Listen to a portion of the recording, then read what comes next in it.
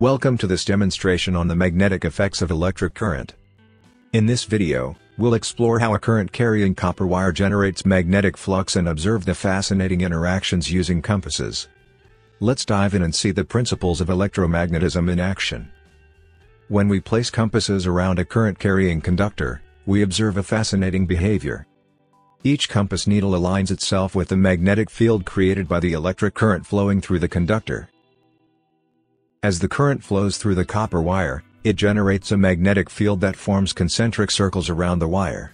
This field can be visualized using compasses placed at different points around the wire.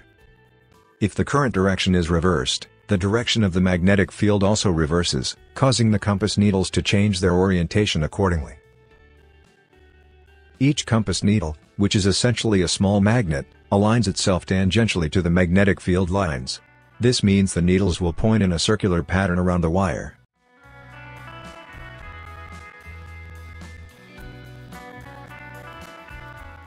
But what happens when we take this straight wire and coil it into multiple circular turns, forming an inductor? In an inductor, the magnetic fields generated by each turn of the wire combine, creating a much stronger and more concentrated magnetic field inside the coil. Each turn of the coil generates its own magnetic field due to the current flowing through it. These fields are represented by circular lines around the wire. We'll see the magnetic fields from individual turns of electric using vector addition. Vector A points in a direction that is 45 degrees below the horizontal. Vector B points in a direction that is 45 degrees above the horizontal. When we add these two vectors together, we get a resultant vector, which we will call vector A plus B. Notice that the directions of the vectors and their angles determine the direction and magnitude of the resultant vector. By visually placing vector A and vector B tip to tail, we can see how they combine to form vector A plus B.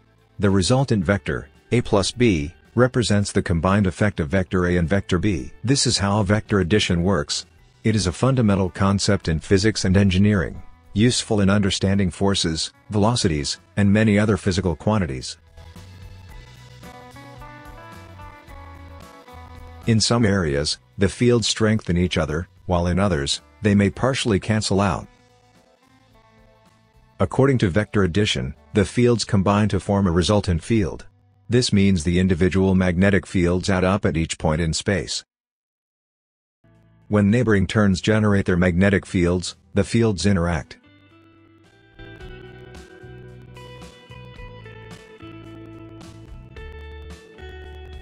Inside the coil, the magnetic field lines are linear and parallel to the axis. Outside the coil, the field lines spread out and loop back to the other end of the coil.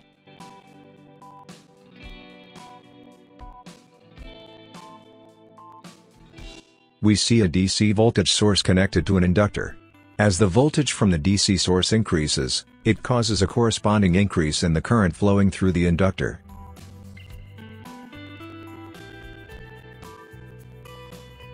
According to Faraday's law of electromagnetic induction, the increasing current generates a time-varying magnetic flux within the inductor.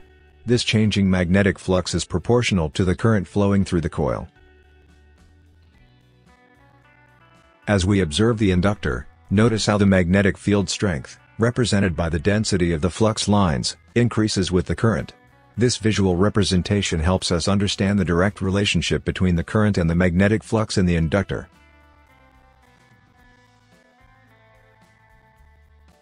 The magnetic field generated by the solenoid exerts a force on the nearby nails, causing them to be attracted to the electromagnet. Watch as we increase the DC voltage applied to the solenoid. This coil of wire, wound into a helix, is designed to produce a magnetic field when an electric current passes through it.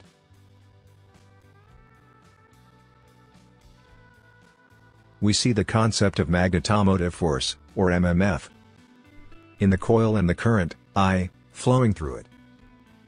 Mathematically, this is expressed as MMF equals Ni.